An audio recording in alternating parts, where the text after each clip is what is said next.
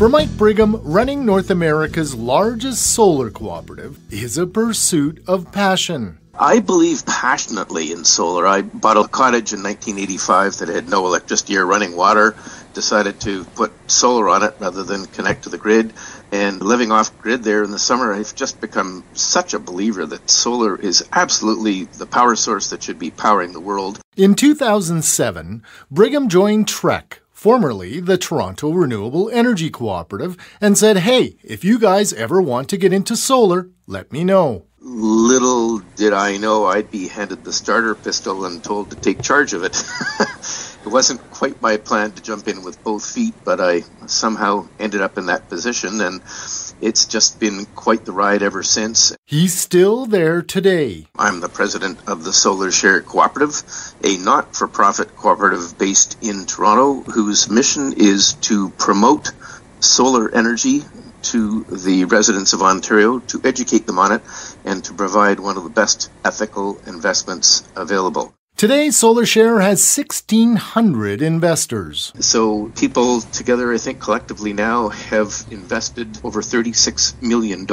In the beginning, it was keen, small eco-investors who were investing in SolarShare $1,000 at a time. We have two sets of bonds. We have a 5-year bond that earns 5% per year, and a 15-year bond that earns 6% per year. A lot of people started off with $1,000 or $2,000 investments and later added to them as they could.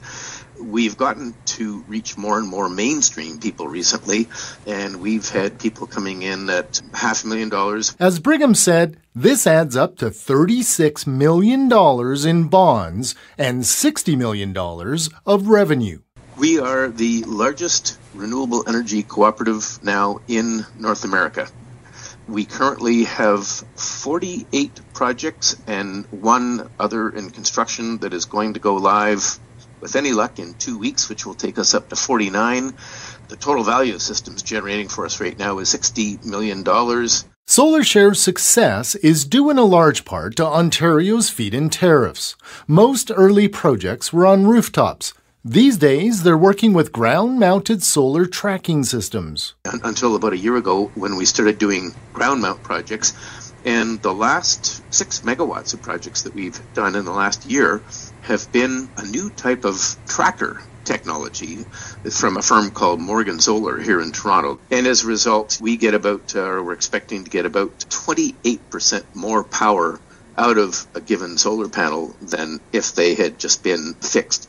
We also have found out that we can keep them vertical when there's going to be a snowstorm, and we can avoid snow buildup. Brigham also has a passion for electric cars. For 1 year now, I've been driving an electric vehicle, a pure electric vehicle, a Chevrolet Bolt like a lightning bolt, and loving it, just loving it. If people have never driven an electric vehicle, they go like little rockets. They're dead quiet with only 18 moving parts. The maintenance on them is about as close to zero as you can possibly get. Brigham now travels to his solar-powered cabin in cottage country in his solar-powered Bolt.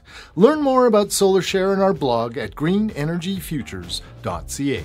For Green Energy Futures, I'm David Dodge.